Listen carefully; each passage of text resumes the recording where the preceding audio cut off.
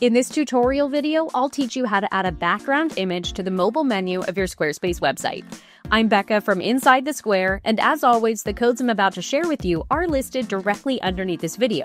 But there are a few important parts of this code that you'll want to customize. So I'll go ahead and share my screen and teach you exactly how to use this code in Squarespace and how to make it uniquely yours. Let's get started. Here we are inside Squarespace, and on the left-hand side of the screen, I'm going to navigate to my Pages menu. Then I'll select Custom Code and then Custom CSS. If your menu doesn't look like mine, hit the / key on your keyboard and search for your CSS panel to navigate there directly.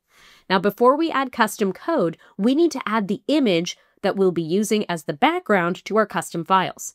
I'm going to click this dropdown and then click this plus sign to upload the file from my computer. Now we can add some custom code, but first, let's go ahead and open up that mobile menu so we can see what happens when we add this code to Squarespace.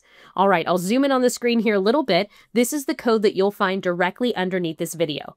Place your cursor in between the parentheses right after the words background image URL.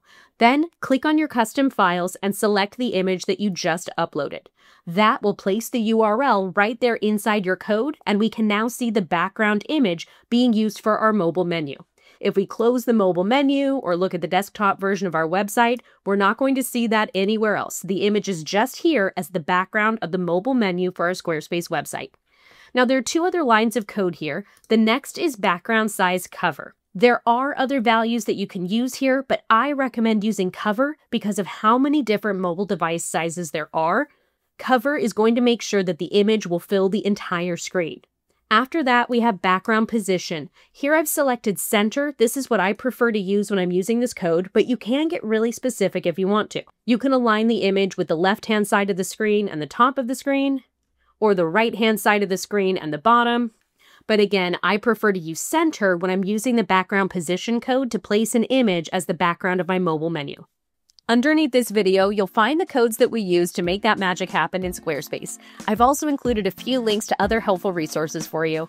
I'm Becca from Inside the Square, and I hope you enjoyed this video. If you did, give it a like and let me know in the comments. And if you have any questions about Squarespace, let me know in the comments. I'd love to help. Thank you so much for watching my video, and most importantly, have fun with your Squarespace website. Bye for now.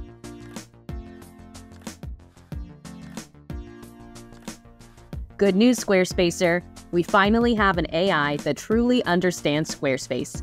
Meet Custom Codey. Built specifically for Squarespace users and trained on every nuance of the program, Custom Codey is your AI-powered assistant for effortless, expert-level Squarespace customization. Available now at customcodey.com.